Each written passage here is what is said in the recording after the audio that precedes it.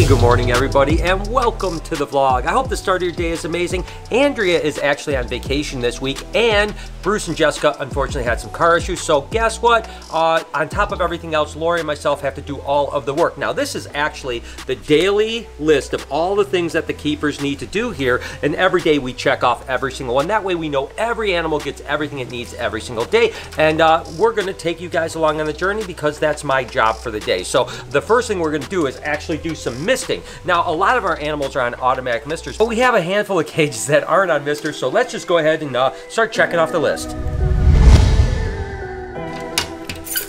First one we're going to start with is actually Jumper, the Cuban Night Anole. And basically why we don't have misters on these cages are the ones that almost would get over misted with our other misters, right? So we just go through and we mist them just so that they have enough humidity, they get their drinking water and all that type of stuff that they need, but we're not overdoing it to where the humidity will be too high with them. Obviously stuff like frogs and some geckos and stuff like that need much higher humidity than something like Jumper would need here, but that's it. We just go through, we mist all the ones. The next ones up actually are going to be the leaf-tailed geckos.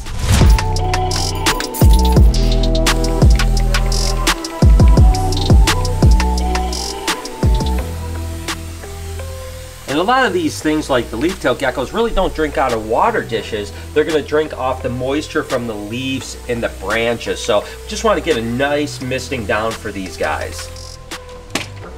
This is the cage I'll probably add a mist or two, to be honest with you, because he could be misted right along with the other animals. But you know, we only have a handful of cages we actually manually mist, so I'll go ahead and mist those last ones, and then I'll move on to the next thing of the day.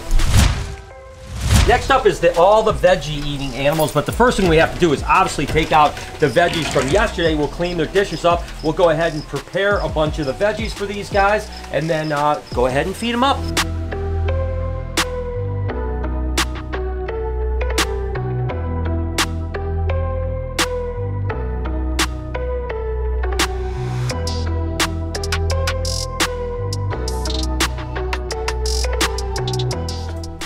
You always want that disinfectant to sit for about 10 to 15 minutes so it really soaks in. We'll typically use some quatricide or an F10 solution, so that kills all the bacteria and everything like that. So we'll come back to these. Let's go cut some veggies. I just want to give as much variety, so each week we kind of switch things up. Right now we're going to give some romaine lettuce, some squash, some carrots, some zucchini. We're also going to give some blackberries as treats, and then of course we always dust with a calcium and vitamin powder mix. So again, I'm just going to cut this up kind of into spots where they can all eat it.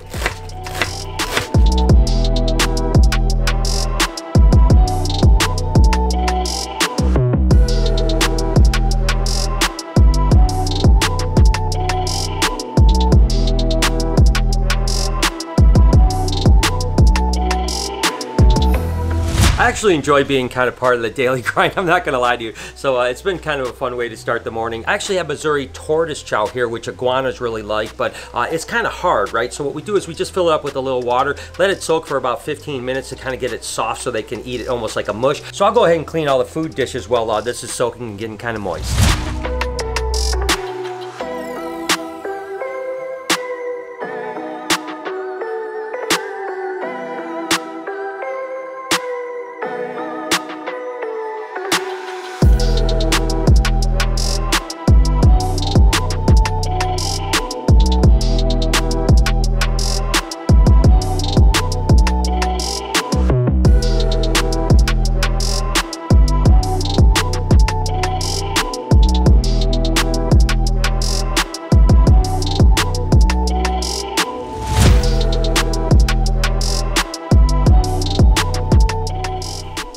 And then I just basically divvy up this moistened tortoise chow here.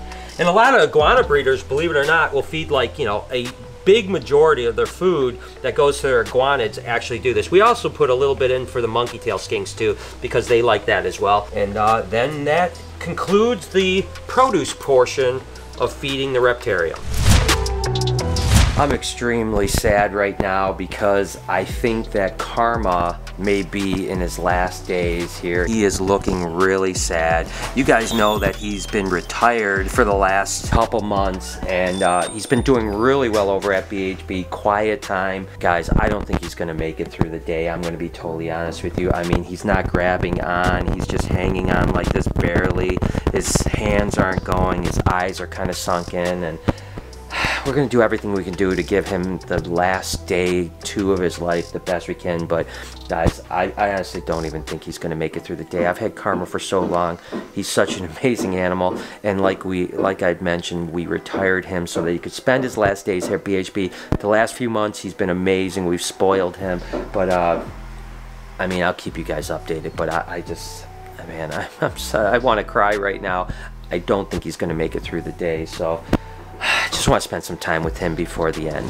I'm not gonna lie, the fact that I have to do all the work that normally Bruce or Jessica or Andrea do is kind of probably good today, just to kind of keep my mind off of the whole Karma situation, because obviously, you know, I get so attached to these animals. When things happen to them, it's really devastating, to kind of take the wind out of my sails. And so the fact that I can just kind of get over here and spend some time with these guys, I think is at least keeping my mind kind of occupied as the day goes on. But you guys know I love feeding the frogs, and at least, like I said, there's some joy in that, that's for sure. And that is definitely one of the downsides to keeping animals, is that you know, the lifespan of most of these reptiles, with the exception of the tortoises and maybe alligators, are going to be shorter than our lifespan. So Karma lived a full life, there's no doubt about that, and he's an old lizard, but it still doesn't make it any easier.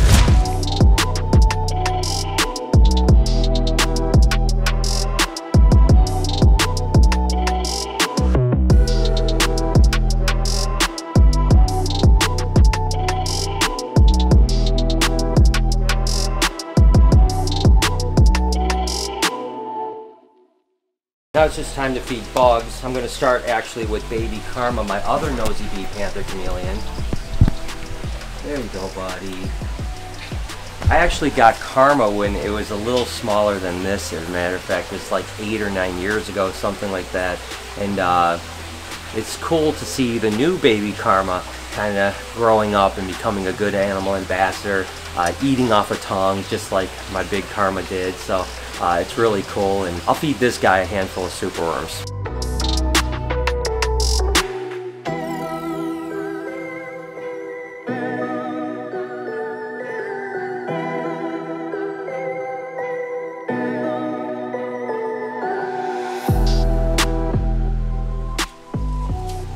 Look at these guys are little hunters for sure. Oh my gosh, they love the roaches.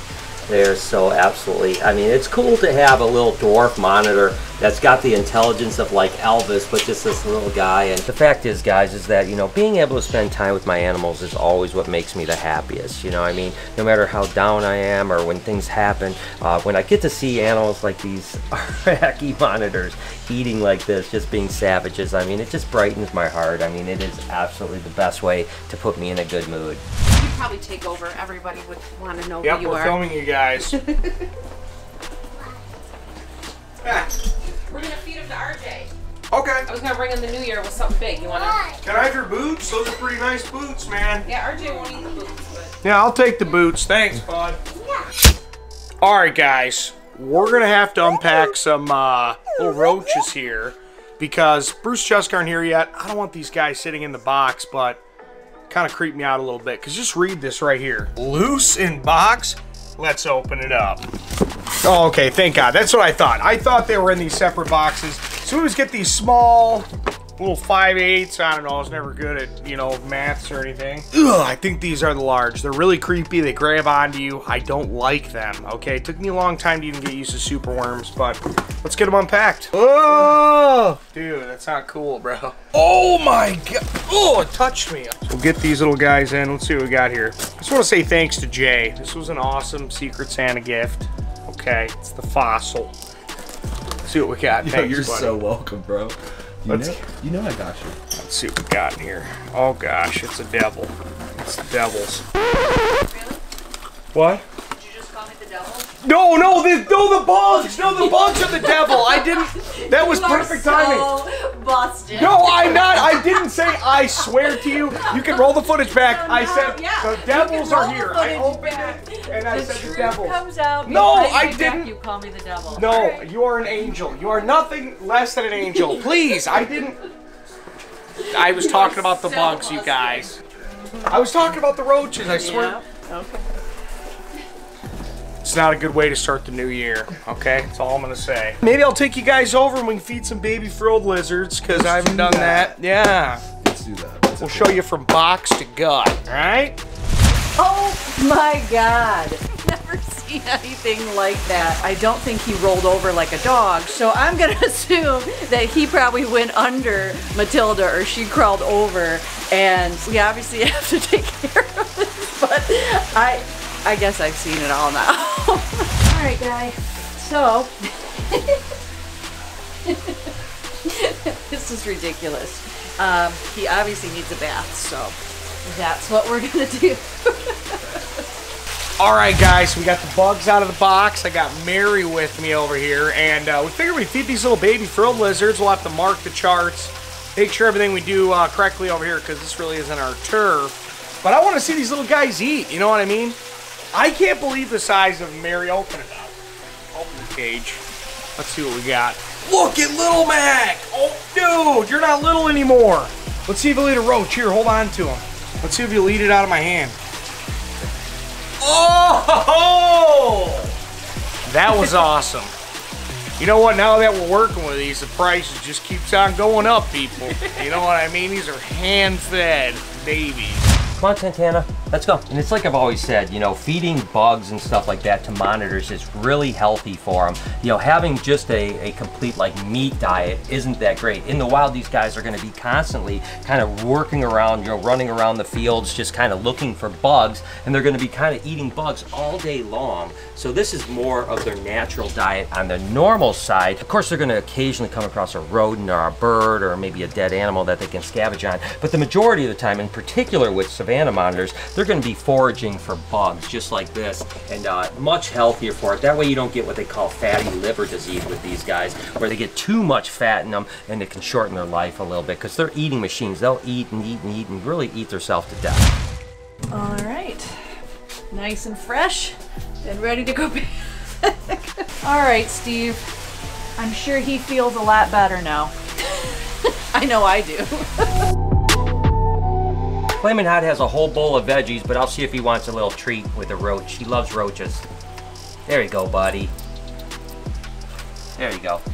Just gonna see if my boy wants some roaches here, Toothless. I'm not sure if he will or not, but he might. Oh, yep, there he is. Oh, yep. He got it. There it is. Good job.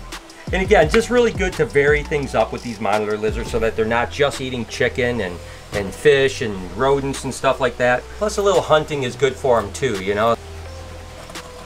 There it is. There you go, Toothless. Oh my God, this guy is such an amazing animal. It's honestly impossible to be in a bad mood when you see these types of things. I mean, it's so cool. And I think back to when I first got Toothless and he wasn't doing well, and I wasn't even sure if he was going to make it because he had kind of a little infection and stuff like that. And now here, fast forward a year, and this guy is just unbelievably doing well. And although, you know, no matter what happens when I lose one of my animals that I love, my pets, my animal ambassadors, it's such a heavy hit to me. But I also realize I'm surrounded with so many amazing animals, and I get to experience such incredible things on a daily basis that I really do feel blessed. There it goes, buddy. There it goes. Oh, he got away, Oh, he caught it. Oh my God. At least Toothless can put a smile on my face. Really, honestly, so many of these animals, even when I'm feeling down, can put a huge smile on my face because they are truly incredible.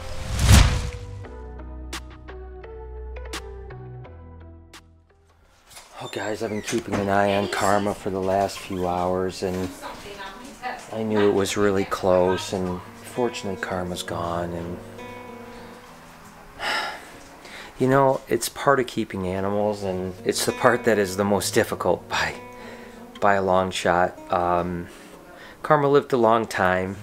We knew that Karma was going down, getting older, and that's why we brought him over for the last few months. He was just, you know, it doesn't get any easier, guys. I've been doing this forever, and, you know, that's part of it. It doesn't get any easier, but I'm glad that we let him have the last few months here where he really was, for most of his life, right here in this exact spot where he felt comfortable. But my poor Karma's gone, and I'm not gonna cry because I don't want to do that, but I want to cry. You know, this happens, and I know that sometimes it's hard, and some people don't share this experience, but I want you guys to know how much these animals mean to me, and that if you're getting into animals, this is something you're gonna face at some point too. Karma lived a long life, probably overlived his life expectancy, and he made so many people happy. He was such a good animal ambassador for us. I'm so glad that he was able to spend the first, you know, 7-8 months of the Reptarium over there before we brought him back into retirement. And so I'll always remember him. We got baby Karma that's doing so well next door, and but I'm going to take Karma and I'm going to just get a little box for him, and I'm going to bury him out in my backyard, so he'll be close. So yeah, I don't want this to be a bummer video at all. So I'm going to just move on, and but please, but Karma's gone.